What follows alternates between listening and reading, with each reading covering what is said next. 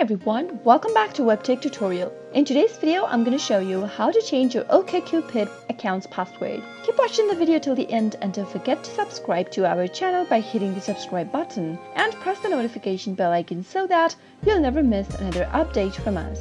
In order to change your password for your OKCupid account, click open a web browser and make sure you're logged into your account. From the home page of OKCupid, go and click on your profile icon at the top right. Now, from the tab displayed on the screen on your profile, click on Settings. From your account page, scroll all the way down until you find Change Your Password option. Type in the password that you would like to change to in the text box. Now type in the password one more time in the next text box. After you're done, make sure both of the passwords in the text boxes at the top matches. And now, you'll need to enter your current password for your account in order to confirm your old password. After you're done filling in your passwords in the text boxes, click on Save and you'll be able to change your password on OKCupid. Next time you log into your account, remember that you've recently changed your password to something else. That is how you can do it. I hope you found the video to be helpful. If you did, go ahead and give us a thumbs up, comment down below in the comment box if you have a question or a feedback for us. I'll be back soon with more tutorial episodes. Goodbye till then.